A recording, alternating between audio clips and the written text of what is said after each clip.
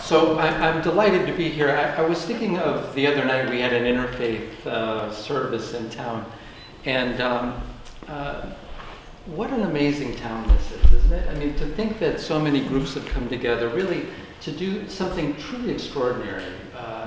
You know, they say it takes a village to raise a child, but this is kind of a version of that, isn't it? It takes a village to come together to extend the idea of village around the world, to reach that hand across an ocean and a continent.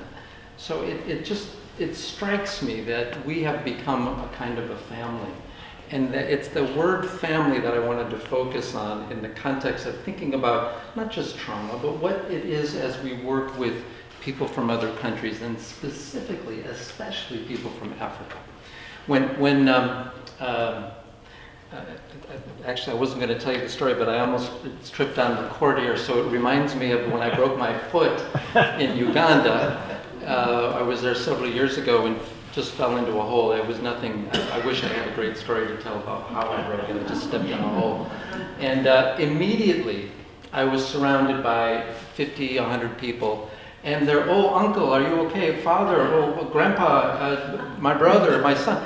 Instantly, I was somebody's relative. They can't imagine that you could be in the country and not connected somehow to someone else. So of course you're my brother, of course you're my father, of course you're my son. This is the way they think. So the notion of being connected is something we have to learn from them. And I'm anxious to learn more about that from our African friends. I know we get a whole lot more of them, because it's a wonderful thing to see, and it's a way of looking at the world that I think is the root of the resilience that we see in the people of Africa, who've been through these terrible experiences that Rob was just describing for us. I wanted to ask the group, can all the people who have experienced no suffering please come up here and join me in my presentation? Just come on up, just come right up here. Right, no, really, I'm serious. All the people who've never had a tear, no, really? Suffering is part of the deal, isn't it? It's part of what life is made of. In fact, the richness of life comes from our response to our suffering and the way we respond to each other in that suffering. All great art, all great culture, social norms come from how we respond to crisis, how we respond to trauma. So as a physician, I can tell you, it's an it's an overreach to describe suffering as a pathology, right? It's not. It's human experience. It's the stuff of life, right? So I'm not trying to downplay the reality that there are some very pathological responses to extreme suffering. We'll talk about that in a minute. But the notion that because we have suffered, we are a patient or we are a victim, that in itself is a very Western concept, and it's a very new Western concept. So it maybe robs us of some of the richness of what is possible in these experiences. When we go to Uganda, we go to refugee camps where, among other places, there are not only Ugandans of various tribes who were uprooted during the Lord's Resistance Army insurgency that raged for 26 years there, but many of these displacement and refugee camps have people from Democratic Republic of Congo, Rwanda, Tanzania, Sudan, Yemen. So it's become kind of a collecting place of refugees. If you look around the rim of Eastern Democratic Republic of Congo, every single one of those countries is full of refugee camps. So from people largely from DRC, but not exclusively. So when we go into these camps, so Margot and I have been to a place called Barlogno, where the worst massacre of the war of the Lord's Resistance Army happened. Now this guy, Joseph Kony, who said that the Lord was speaking to him and that he was going to take over the government. And the way he was going to do it, he was going to kidnap children, turn them into soldiers, boys or girls, and the girls who didn't want to be soldiers, they could be sex slaves or wives for his soldiers. And then they were going to institute the Ten Commandments as the rule of law. A little bit of a disconnect there, right? But anyway, the worst massacre that occurred as a result of these barbarians was in a place called Barcelona, where in 2003, several hundred people were killed one evening. And so we worked with that town, or it's a tiny village actually. And when we talked to them the first time, I asked them, we said that the greatest heroes come from the greatest suffering. And I would ask, who is the greatest person that you know? Who is the greatest person you know? In Africa, that's an easy one. Who do you think they say? Nelson Mandela. Yeah, everybody says Nelson Mandela. Well, they're right, it's Nelson Mandela. And why is it Nelson Mandela? Well, he was in prison for how many years? 27 years. And in that time, he came out of prison and he said to himself, I knew that when I came out of prison, if my heart was filled with hatred and anger, that I would still be in prison. So he knew that he had to set himself to another course. If he had come out of that prison filled with rage and hatred, which the way they treated him, he would have been justified in feeling that. South Africa would be on fire right now. But one man and his vision and his commitment to that principle, is living it, transformed South Africa. No, it's not a perfect state by any means right now, but it had a chance, right? And everyone in Africa knows that. So everyone gets that story. So I said the world needs thousands of Mandelas, and they always come from places that have suffered the most. That's where Mandelas come from. They come from places where there's been terrible suffering. So who here is willing to be a Mandela for your generation? Every single kid puts his hand up. Every single kid. In any school we went to, same story. Kids been through what we would consider unimaginable hells. Every single one of them wants to be a Mandela. Every single one of them wants their suffering to mean something. Okay? So that's the other side of trauma, right? If we pathologize that, if we think of them as victims, then we have to medicate all of them, right? And we have to put them all through therapy when we might be, medicating the life out of the next Mandela. So, okay, just to give a thought. Now, I wanted to talk about family a little bit. Imagine for a second, to put into context what the effects of suffering are. Let's call it unsuccessful suffering. Suffering that works its way through a family and individuals in a way that are not healthy, that are not Mandela-like, right? How does that work its way? And then how can we spot it? And how can we nurture it to go towards what we call successful suffering?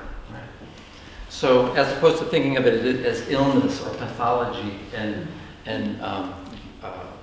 healing of trauma, how can we work through the suffering in a way that's successful?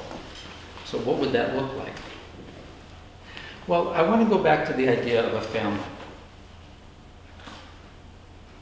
Put yourself in the shoes of someone who, through one of the horrors that Rob described, was forced out of your village sometime 17 years ago with the shirt on your back, or maybe not, and the kids are not in tow, and you make it through some horrific trek to the next country.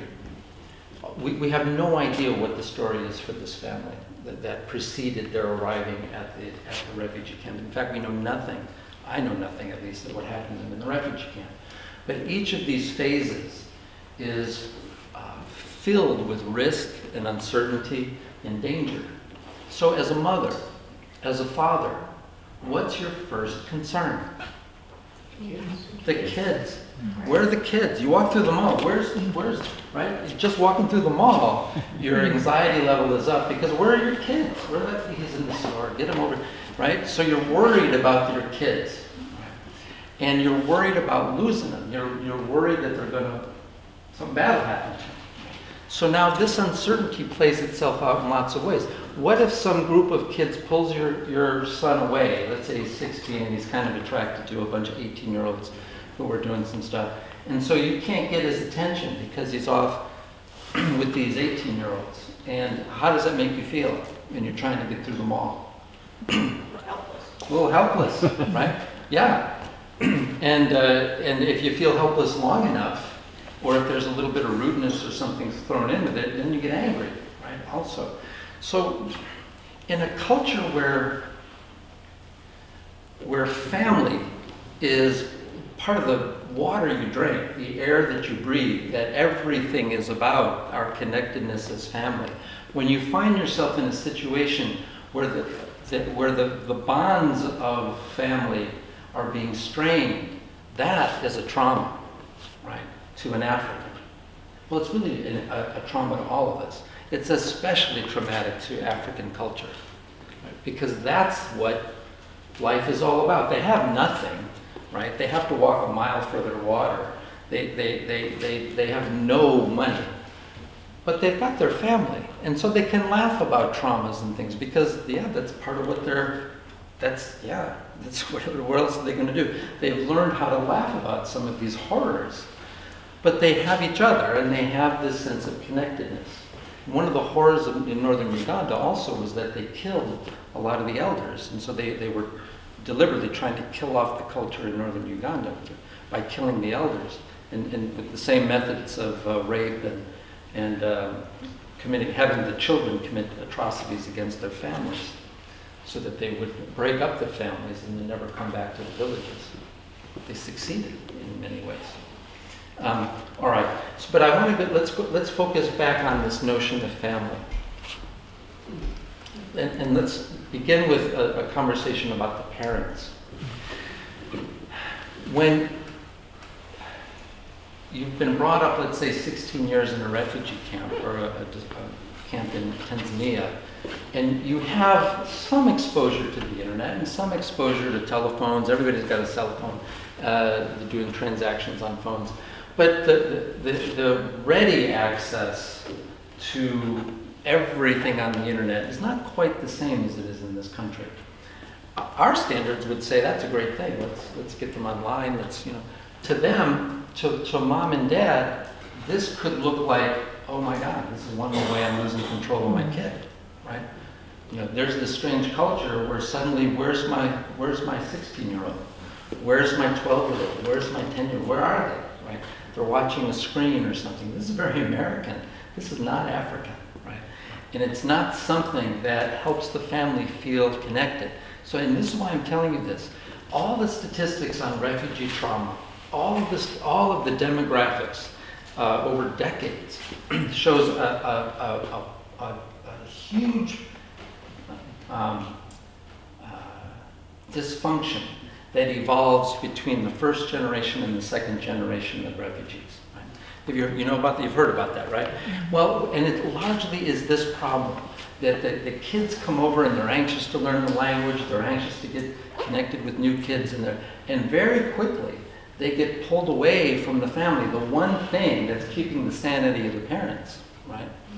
And so if you want to prevent the first layer of consequences of trauma to any of our refugee families that come, we should do everything we can to protect the sanctity of the family, right? And that begins with strengthening the authority and the prerogatives of the parents, okay? So that they feel like they're in charge of their families, right? So in all the things that we might see as luxuries and things that are perks of life, to them might be things that undermine their role as caregiver, right? So someone who's coming to, clean the dish that you want to clean, they might see that as, well, not only do I want to do it, I want my children to see that I'm doing it, right? I don't want this prerogative to be taken from me because everything else is foreign to us, right? So, I'm drifting a little bit, but I do want to really emphasize this point. Having an eye that looks on our new family members as family. What are the things that affect family? Anything that reinforces the proper station and respect between members of the family is a good thing, and anything that dilutes that is a bad thing. And it can potentially lead to the negative suffering that I was referring to, and the negative consequences of trauma. Okay. All right. Now let's talk about what that might look like. One of the core problems with any kind of severe trauma, and when we talk about trauma, we're not talking about suffering or stress. Let me make a technical distinction from what I said earlier.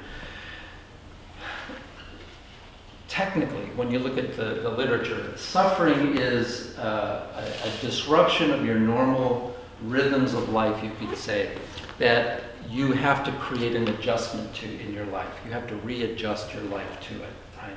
And hopefully grow as a result. Trauma overwhelms your capacity to adjust, right? Your ability to deal with it is exceeded, right? So the vessel is broken, right? So you don't know how to get back to anything like a normal path of life again. So it's that destruction of a sense of continuity in life that defines trauma. Continuity in life. Right? So war, rape, these horrible experiences, physical illness, the death of a loved one, the untimely death of a loved one. Well, you can think of things that would be traumatic. Right? So what do people turn to when they, well, let me describe a little bit about what we know about the what we call the phenomenological experience of trauma, and then how that plays out. How am I doing on time? I do this I do this with medical students for hours at a time, so I could easily do this till you're all asleep. So, but how am I doing? It's 10 past 8. You got 10 minutes? I got 10 minutes? Oh, it's impossible. I'm traumatized. I'm traumatizing you. Okay. All right. Keep this idea of broken continuity.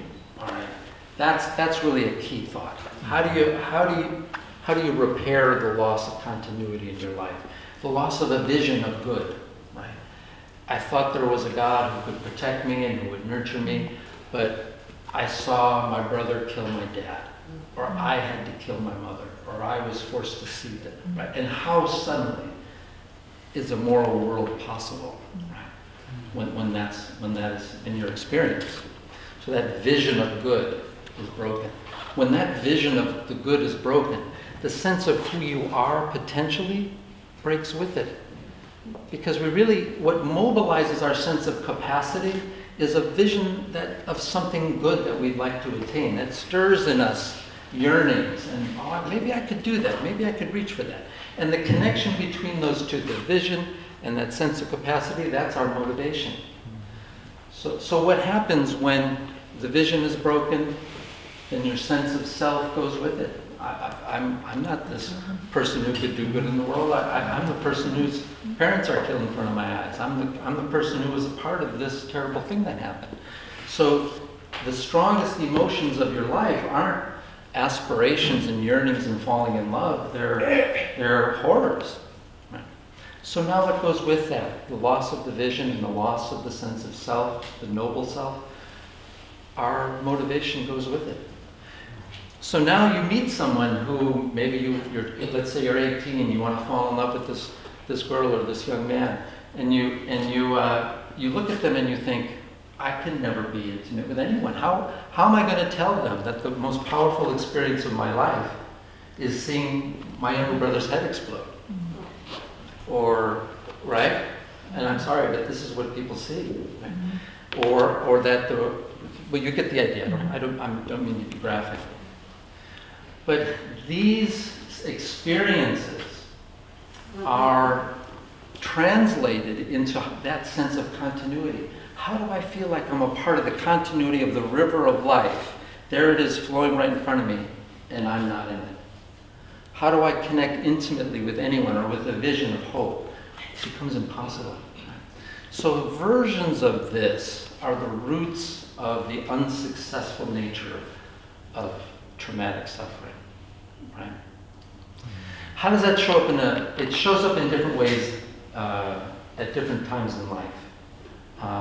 For little kids, it's not anywhere near that emotional, that cognitively evolved. But what you might see in a little kid, let's say someone younger than 6, You know, the 6-year-old starts wetting the bed, right?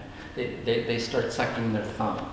They start talking like they're 3 when they're 6.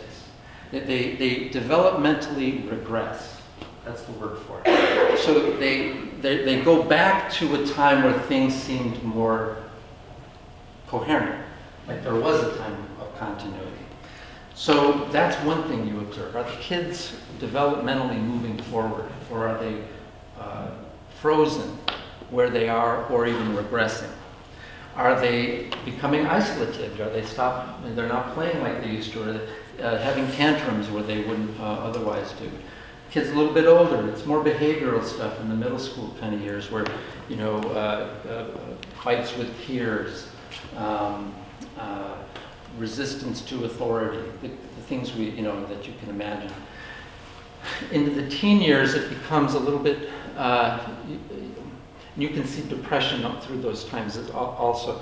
The verbal skills of a young person have evolved by the time they hit their teens, and they can express these emotional movements in different ways, and so that might come out as, you know, really open defiance in different ways. It's a huge topic, and I'm running out of time. Let's talk briefly about what PTSD looks like, post-traumatic stress disorder. If we think about these successful and unsuccessful responses to suffering along a spectrum, right? From the pathological all the way to the Mandela-esque, right?